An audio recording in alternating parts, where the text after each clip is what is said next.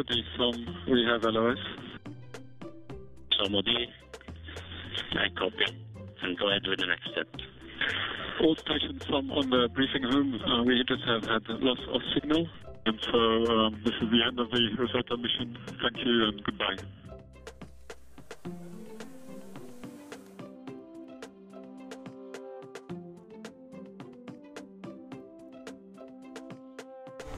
Ouais, bah c'est la fin de la belle aventure. Il va falloir digérer un peu, je pense, et puis voilà. Oh, un peu triste aussi, bien sûr. Ça fait longtemps qu'on travaille tous sur cette mission. On a passé des jours, des nuits, des week-ends. Donc voir la fin, c'est un peu triste, bien sûr. La passivation, c'est un travail de plusieurs mois, en fait. Oui. Parce que la sonde n'a pas été conçue pour être éteinte. Oui. Donc on a dû développer un patch. Donc ça a pris pas mal de temps, le tester, le valider. Donc c'est un travail qui a duré depuis le début de l'année. Et donc on l'a chargé la semaine dernière à bord et on l'a activé hier et aujourd'hui. Well, the whole story of today started with the decision of switching off all safety net, because the last you want to see is the images stopped by the camera, by the onboard system decide I have a little glitch in temperature here, or I don't feel comfortable with the sensor reading. Indeed. So this was all turned off, so we were in free fall without any monitoring. And then followed the predefined sequence that was on board, and delivering the data to the flight dynamics team that evaluated the last maneuver performance and gave us the exact moment of impact to an accuracy of about a minute or so. That's amazing. And then we uploaded with this knowledge a new sequence that overtook the last hour to make a good sequence even much better. Indeed. And that's the sequence that was executed and gave us the wonderful images now. So it's a lot of interaction, a lot of decision points. Where are we? And are we good? And we were. Indeed.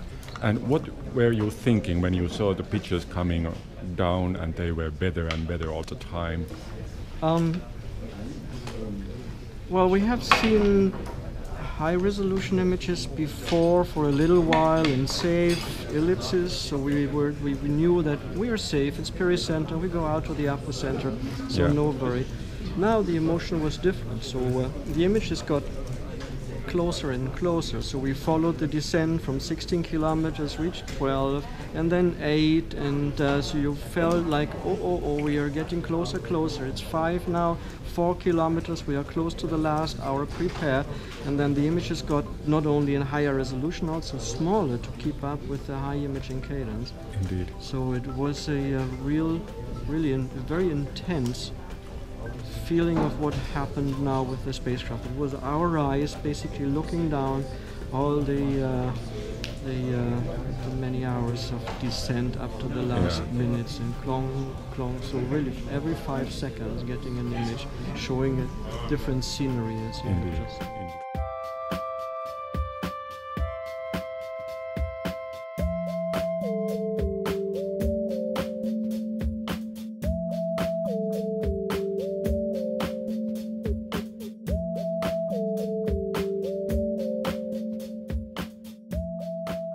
You know, we've come to the culmination of all these years of effort with a grandiose finale.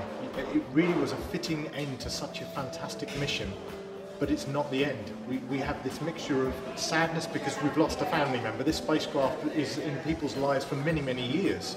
And even for me, for only 3 years, it has become a family member, and now that family member is gone. But the data that it has taken will enable us to do an amazing amount of science, and that will be the legacy of this mission. This fantastic mission already will become even bigger because of the science we can do in the future. You've got the shape of the duck in the first place. This comet looks like a duck, is bilobe. We've seen bilobe comets before, but not like this. We have analysed it to get a better feel of the fact that it appears to be caused by 2 comets coming together. The comet itself is covered in a layer of dust. We have fantastic measurements of the internal makeup of the comet itself using but also the radio science measurements. It appears to be very fluffy and porous inside, and that kind of matches up with some of the emissions of dust that we see in the coma. So we have also the pictures of the surface to give us an idea of the morphology, the evolving geology that we're seeing, which is a new science for comets because we've been there for so long. We've been there for over 2 years. We've seen changes in the surface of the comet. We will then go back and see how that has changed over time and how that has imparted changes in the outer atmosphere, changes in activity that we see. So we match all of that together to get an idea of how the comet works. The stuff that's coming off, we've been measuring that, the molecules. We've got an idea of matching the water that we have coming off the comet and looking at Earth and saying it doesn't match very well. But there are organics on there that mean that possibly comets could have delivered the ingredients for life many, many years ago. And also the other molecules that we've been detecting give an inference of how the comet formed many, many years ago, and maybe a little bit about the evolutionary processes that have gone on.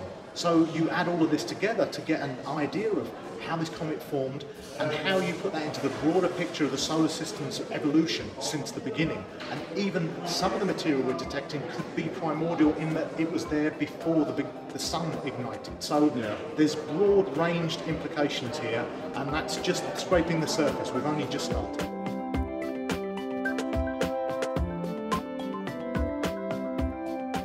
For me, it's just, I say it's a great day. Also, for me, it's not that I'm depressed, put it like this. I'm proud that we achieved with this mission what we want to achieve. And it's, so to say, the end of a big project. And for me, it's great that we successfully will finish it. We have a lot of data. The scientists are happy, which is very important. And I think we have demonstrated in ESA that we can really successfully implement such a very, very ambitious mission, and that we can operate it. It was the first mission around the comet nucleus. The navigation there is very difficult. To get there is difficult. To build a spacecraft that lives for 12 years and then really works like it should work, long journey, and then it has to perform the last 2 years of that long journey. And that all came together. It worked as we wanted to work it, and I think we can. And I always say we, it was a big team working on that we can be proud of what we have achieved.